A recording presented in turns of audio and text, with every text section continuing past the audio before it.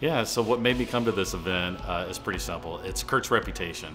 Not only is he everywhere online, but I've had some experience with Kurt for many, many years now.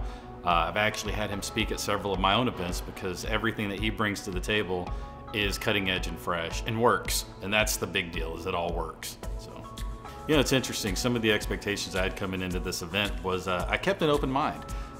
One thing that I've learned about Kurt and his philosophies is that he's ever evolving. So to have expectations coming in other than I'm gonna up level my game would be a little naive. So I just came in with an open mind, and so far I haven't been disappointed.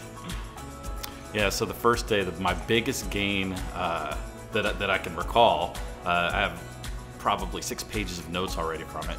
I would say that the model of propaganda was taught in such a way that is understandable and something that I've never implemented in that way.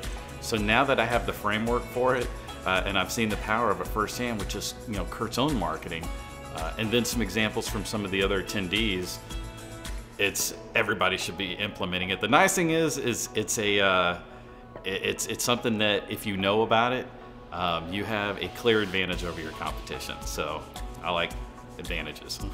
So.